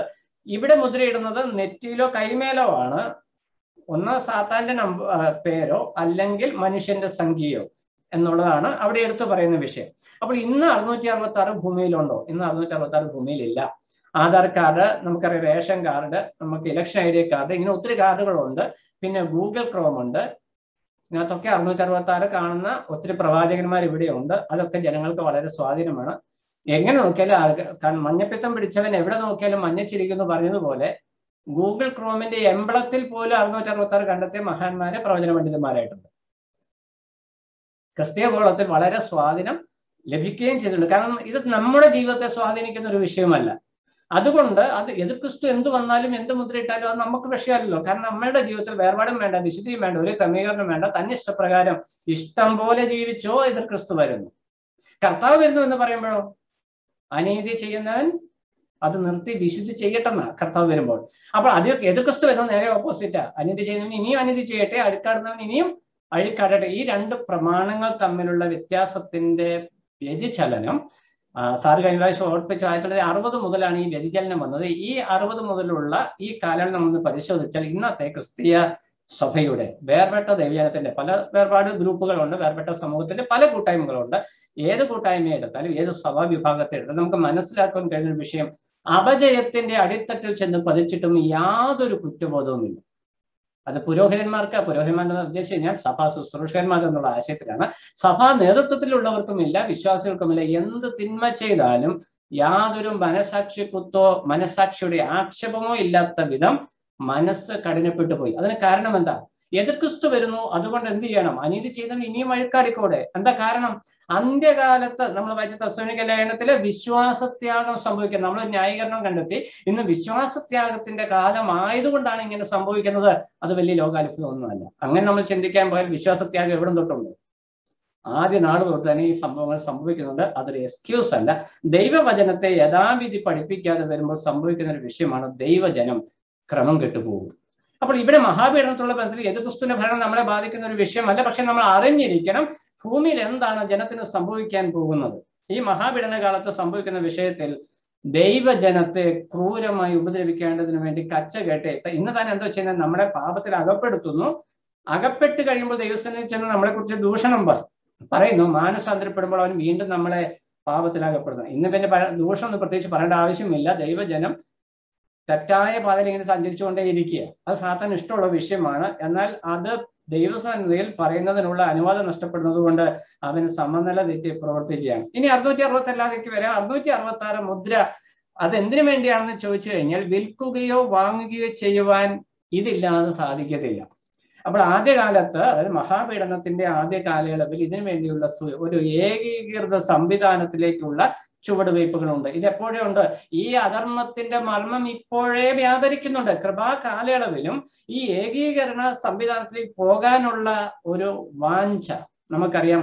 എക്യുമെനിസം എന്ന് പറയുന്ന ഒരു മതസംവിധാനം എന്ന് പറഞ്ഞാൽ സർവമത ഐക്യം അല്ലെങ്കിൽ ഏക ലോക മതം എന്ന് നമുക്ക് പറയാം.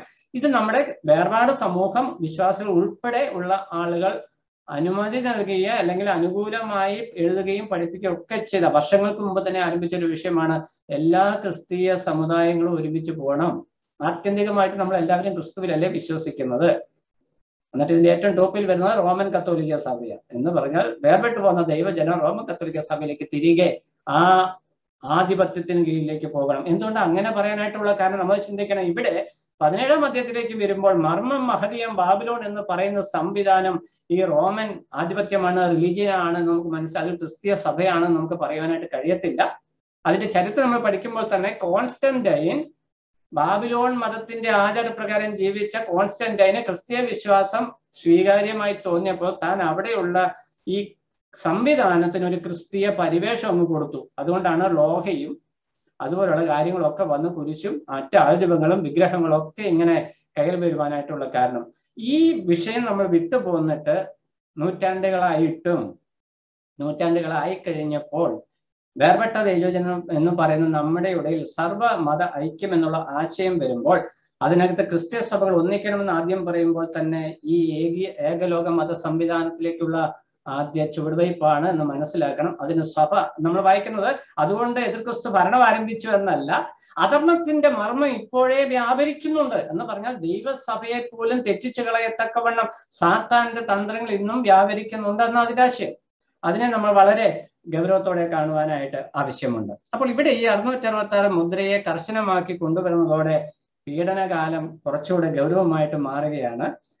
അപ്പോൾ സമയം 7:50 10 മിനിറ്റ് കൂടി ഉണ്ട്. അതുകൊണ്ട് ബാക്കി വിഷയം നമ്മൾ അടുത്ത ക്ലാസ്സിലേക്ക് പോകുന്നതാണ്. അതിനു മുമ്പ് ഇംഗ്ലീഷ് മാത്രം അറിയുന്നവർക്ക് വേണ്ടി ഇന്ന് ഞാൻ പറഞ്ഞ വിഷയങ്ങളുടെ ഒരു സമ്മറി പറയാം. കാരണം അവർക്ക് അത്യാവശ്യം വേണ്ട ഇൻഫർമേഷൻ കിട്ടുകയും വലിയ പരാതിയുണ്ട്. ചിലരൊക്കെ പറയുന്നുണ്ട് ബ്രദർ ഇംഗ്ലീഷിൽ കൂടി പറയണം. ഇംഗ്ലീഷിൽ ഇതേ ഫ്ലോയിൽ പറയാനായിട്ട് അല്പം ബുദ്ധിമുട്ടുണ്ട്. കാരണം നാച്ചുറലായിട്ട് അങ്ങനെയാണ്. ഞാൻ അമേരിക്കനൊന്നും അല്ലാത്തത് കൊണ്ട് അതേ ഫ്ലോയിൽ പറയുവാനായിട്ട് ബുദ്ധിമുട്ടുണ്ട്. അതുകൊണ്ട് ഞാൻ ആ നോട്ട്സ് ഇംഗ്ലീഷിൽ കൊണ്ടുവന്നിട്ടുണ്ട്. അത് സ്ക്രീൻ ഷെയർ ആയിട്ട് ചെയ്യാം. അപ്പോൾ ഈ ഞാൻ പറഞ്ഞിരിക്കുന്ന പോയിന്റുകൾ ഇവിടെ നമ്മൾ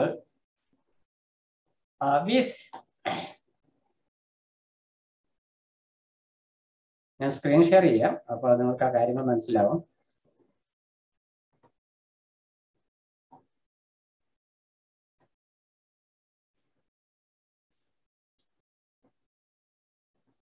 എല്ലാവർക്കും കാണാമെന്ന് പ്രതീക്ഷിക്കുന്നു.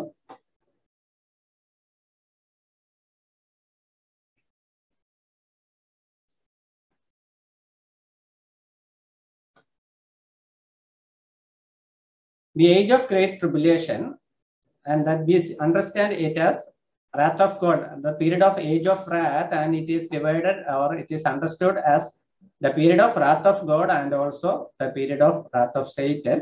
The reason is that Satan is kicked out from heaven. That is Revelation chapter 12 verse 12 to 17. And wrath of God, Ezekiel chapter 22 verse 22. We see the wrath of God is coming on Jews.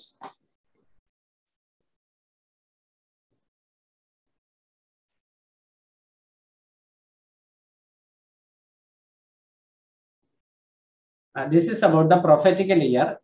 We have already seen it in our early classes, and 360 days. That is basically to inform that the tribulation period is strictly 7 years, which consists of 360 days, 30 days equal for 12 months. And there are evidences, historical evidence.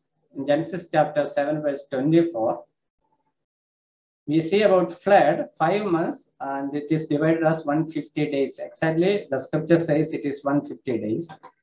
And prophetical evidence, that is basically tribulation period, and it is divided as time, times, and half a time. Then we have 42 months, that is exactly 3.5 years. Then we have 100 to 60 days, that is also 3.5 years. Then we have the tribulation program. This is most important. I have already told the tribulation period is understood, or we see the tribulation period under 7 seals, and I have titled it as opens door to the tribulation period. 7 seals opens door to the tribulation, and the 7th seal opens door to the end of the age or great tribulation. Under 7th seal, we have 7 trumpets and 7 vials. And we see this from chapter 11 onwards of 6 onwards of Revelation. Then we have a division of tribulation period. First part, preparatory period of great tribulation.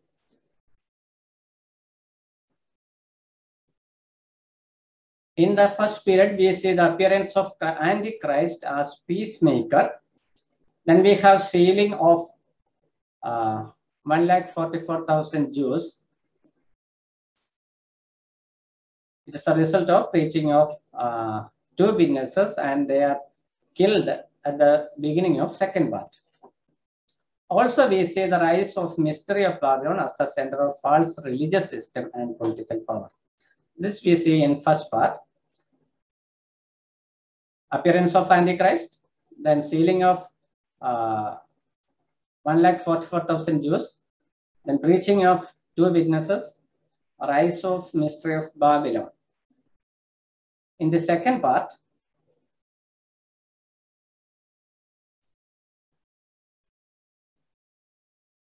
the period of great tribulation, Satan's exit from heaven, Revelation 12:9. Then we have death and resurrection of 2 witnesses. Then we have the saved Israel are moved to a safe place in wilderness, Revelation 12:14. Then we have an idol of Antichrist in most holy place of temple, and compulsory law for idol worship. Then we have a compulsory seal 666.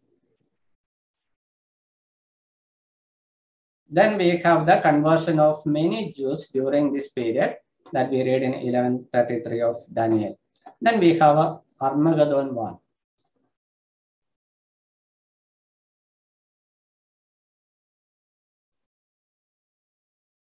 ഇത്രയും കാര്യങ്ങൾ ആണ് നമ്മൾ ഇന്ന് cover ചെയ്ത വിഷയം. ഇതിന്റെ കുറച്ചുകൂടെ explanation മുമ്പോട്ട് വരാനായിട്ടുണ്ട്. കാരണം വെളിപ്പാട് 12 മുതലുള്ള 19 വരെയുള്ള അധ്യായങ്ങൾ നമ്മൾ വായിക്കുമ്പോൾ ഈ മഹാപീഡനത്തിന്റെ 2ാം പകുതിയിൽ സംഭവിക്കുന്ന കഠിനമായ പീഡനത്തിൽ വിവിധ സംഭവങ്ങളാണ്.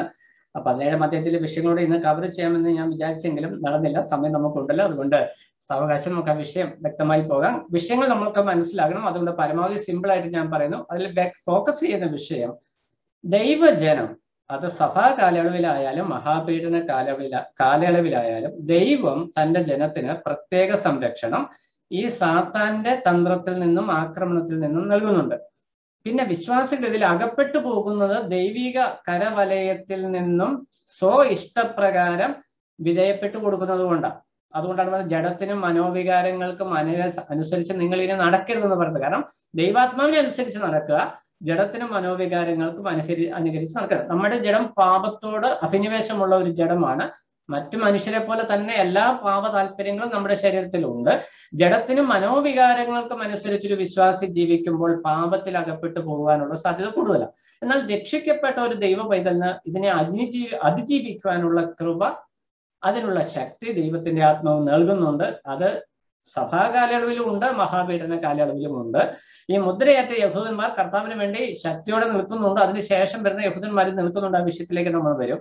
സഭാ കാലയളവിലായിരിക്കുന്ന നാം മനസ്സിലാക്കേണ്ട വിഷയം, മഹാപീഡന കാലയളവിൽ കർത്താവിന് വേണ്ടി നിൽക്കുന്ന യഹൂദന്മാർ അവരുടെ ബോധ്യത്തിന് വേണ്ടി വലിയ വില കൊടുക്കേണ്ടതായിട്ട് വരുന്നുണ്ട്. അവരുടെ ജീവിതത്തിൽ ക്രമീകരണം വേണം, അവരുടെ വിശ്വാസത്തിൽ ക്രമീകരണം വേണം, അവരുടെ ജീവിതത്തിൽ പലതിലും ഞെരുങ്ങേണ്ടതായിട്ട് വരുന്നുണ്ട്. ഇന്ന് ഈ എക്യുമെനിക്കൽ സംവിധാനം വരുന്നതിന് ഉദ്ദേശം എന്താ? ആരുമായിട്ടൊരു പ്രയാസം വേണ്ട. ഇത് സാത്താന്റെ ഒരു തന്ത്രം. എന്നാൽ ആരുമായിട്ടൊരു പ്രയാസം വേണ്ടെങ്കിൽ എന്തുകൊണ്ട് ദൈവജനവുമായിട്ട് ഒരു ഏകീഭാവത്തിലേക്ക് ഈ മതസംവിധാനങ്ങൾ വരുന്നില്ല? ബ്രദറുകാർ എന്തുകൊണ്ട് പെന്തക്കോസ്തുകാരുമായിട്ടും, അല്ലെ പെന്തക്കോസ്തുകാരും ബ്രദറുകാരും ബാപ്റ്റിസ്റ്റുകാരും എന്തുകൊണ്ട് യാക്കോബക്കാരും കത്തോലിക്ക സഭക്കാരുമായ ഒരു ഏകീകൃത ആചാര സംവിധാനത്തിലേക്ക് വരണം? ക്രമേണ അതിനുശേഷം ഇവരെല്ലാവരും ചേർന്ന് ഹൈന്ദവ ആചാരാനുഷ്ഠാനങ്ങളിലേക്ക് എന്തിനു വരണം? ഇതെല്ലാം ആത്യന്തികമായി റോമൻ ആധിപത്യത്തിലേക്കും മത സംവിധാനത്തിലേക്കും ആരാധനയിലേക്കും എന്തിനു വരും? നേരെ ഓപ്പോസിറ്റ് ആണെങ്കിൽ എന്താ പ്രശ്നം? അപ്പൊ രക്ഷിക്കപ്പെട്ട ഒരു ദൈവ പൈതൽ നമുക്ക് നമ്മുടെ വേർപാട് വേണ്ട. നമുക്ക് വേണ്ടതൊരു ഏകീകൃത ആചാരം അല്ലെങ്കിൽ ആരാധനാ സംവിധാനമാണ് എന്നൊരു രക്ഷിക്കപ്പെട്ട ദൈവ പൈതൽ പറയുന്നുവെങ്കിൽ അതിന്റെ അർത്ഥം ആ വ്യക്തിയിൽ വ്യാപരിക്കുന്നത് ദൈവത്തിന്റെ പരിശുദ്ധാത്മാവല്ല, മറിച്ച് ഇപ്പോൾ വ്യാപരിച്ചു കൊണ്ടിരിക്കുന്ന അധർമ്മത്തിന്റെ ശക്തിയാണ് എന്ന് നമുക്ക് മനസ്സിലാക്കുവാനായിട്ട് കഴിയും. അത് വളരെ ഗൗരവത്തോടെ ഒരു വിഷയം. ഈ 1,44,000 യഹൂദന്മാരെ ദൈവം മുദ്രയിട്ട് അവിടെ നിന്ന് മാറ്റുമ്പോൾ, അവർക്ക് പ്രത്യേക സംരക്ഷണം കൊടുക്കുമ്പോൾ, വരുവാൻ പോകുന്ന വലിയ പ്രതിബന്ധങ്ങളിൽ നിന്ന് അവർക്കൊരു മോചനം കൊടുക്കുന്നതിനോടൊപ്പം തന്നെ അവരായിരുന്ന കാലഘട്ടത്തിൽ എതിർ ക്രിസ്തുവിന്റെ തന്ത്രങ്ങളോട് അവർ വേർപാട് പാലിച്ചു എന്നതിന്റെ അടിസ്ഥാനത്തിൽ തന്നെ. അപ്പൊ രക്ഷിക്കപ്പെട്ട ദൈവമക്കളായ നാം കൃപായുഗത്തിൽ സഭാകാലയളവിലായിരിക്കുമ്പോൾ ഈ സത്യം മനസ്സിലാക്കി വേർപാടിനും വിശുദ്ധിക്കും ഒന്നാം സ്ഥാനം കൊടുക്കണം. അത് വ്യക്തിപരമാണ്. എല്ലാവരും നന്നാക്കിയിട്ട് നമുക്ക് നന്നാകാൻ പറ്റത്തില്ല. പക്ഷെ നമ്മുടെ വ്യക്തി ജീവിതത്തിൽ, നമ്മുടെ കുടുംബ ജീവിതത്തിൽ കർത്താവിനും ദൈവവചനത്തിനും കൊടുക്കേണ്ട സ്ഥാനം കൊടുത്താൽ കർത്താവ് തരുന്ന സംരക്ഷണവും കർത്താവ് തരുന്ന പ്രതിഫലവും വളരെ വലുതാണ്. അപ്പോൾ ഇവർക്ക്, ഈ യഹൂദന്മാർക്ക് കർത്താവ് പ്രതിഫലം കൊടുക്കുമ്പോൾ നമ്മൾ അതിലേക്ക് വരുന്നുണ്ട്. തേജസ്സിന്റെ സിംഹാസനത്തിലേക്ക് നമ്മൾ വരും. അത് മഹാപീഡനത്തിന് ശേഷം എന്ന് പറഞ്ഞാൽ ഈ ഭൂമിയിലെ കഷ്ടങ്ങൾക്ക് ശേഷമാണ് അവർക്ക് പ്രതിഫലം ലഭിക്കുന്നത്. സഭയ്ക്കും അങ്ങനെ തന്നെയാണ്. 1-ാം നൂറ്റാണ്ടിൽ കർത്താവ് അപ്പോസ്തലന്മാരായിരിക്കുന്ന കാലം മുതൽ ഇങ്ങോട്ട് നമ്മൾ ചിന്തിക്കുമ്പോൾ കഷ്ടതയുടെ നടുവിലൂടെയാണ് ദൈവജനം, വേർപെട്ട ദൈവജനം പോയത്. അതിഷ്ടപ്പെടാത്തവർ അനുരഞ്ജനപ്പെട്ടു പോയി. അവർക്ക് വലിയ പ്രശ്നം ഉണ്ടായില്ല. ഭൂമിയിൽ ജീവിതം സുഖമായിരുന്നു, പക്ഷേ പ്രതിഫലം ലഭിക്കുന്ന നാളിൽ അത്ര സുഖമായിരിക്കില്ല. അതുകൊണ്ട് നമ്മുടെ ജീവിതത്തെ നമുക്ക് ക്രമീകരിക്കാം. ഇവിടെ 666 എന്നുള്ള വിഷയം ഇന്ന് ഭൂമിയിലില്ല എന്നുള്ള യാഥാർത്ഥ്യം നമ്മൾ മനസ്സിലാക്കണം.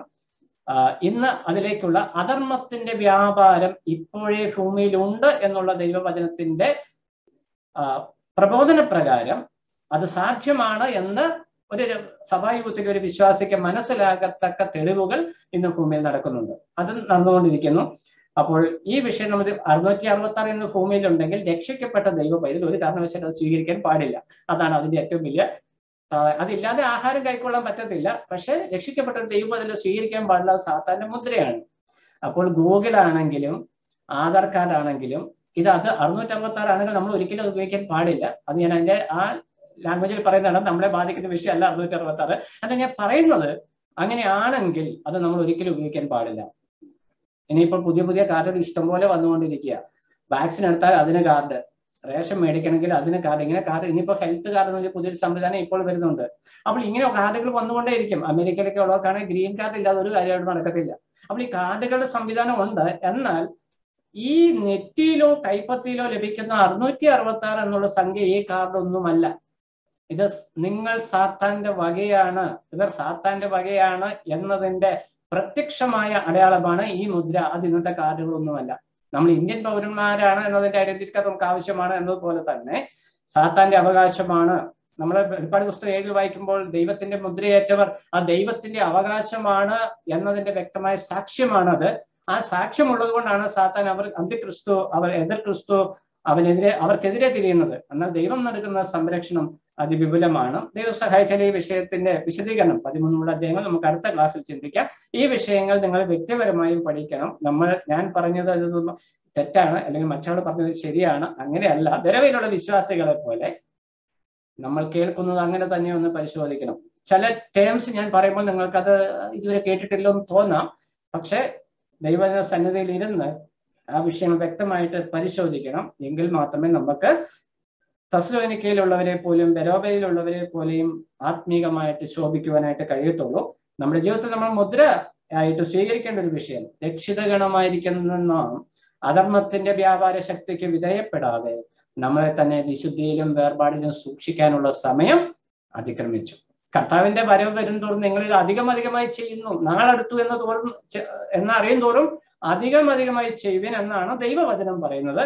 കർത്താവിന്റെ വരവിനെ കുറിച്ച് തീരെ പ്രസംഗിക്കുന്ന നമ്മുടെ ജീവിതം ഇന്ന് എങ്ങോട്ടാണെന്ന് നമ്മൾ വ്യക്തിപരമായി ശോധന ചെയ്യണം. നമ്മുടെ ജീവിതം കർത്താവിലുള്ള ആ ഒരു വരവിനെ കാത്തിരിക്കുമ്പോൾ തന്നെ അത് അധികമായി ചെയ്യുവാൻ, വേർപാടും വിശുദ്ധിയും ജീവിത സാക്ഷ്യവും നമ്മുടെ ജീവിത ക്രമീകരണവും വ്യക്തിപരമായി ചെയ്യുവാൻ, കുടുംബമായി ചെയ്യുവാൻ, സ്ഥലസഭാപരമായി ചെയ്യുവാൻ നമ്മുടെ സഭകൾക്കും നമ്മുടെ സഭാ ശുശ്രൂഷകന്മാർക്കും കഴിയണം.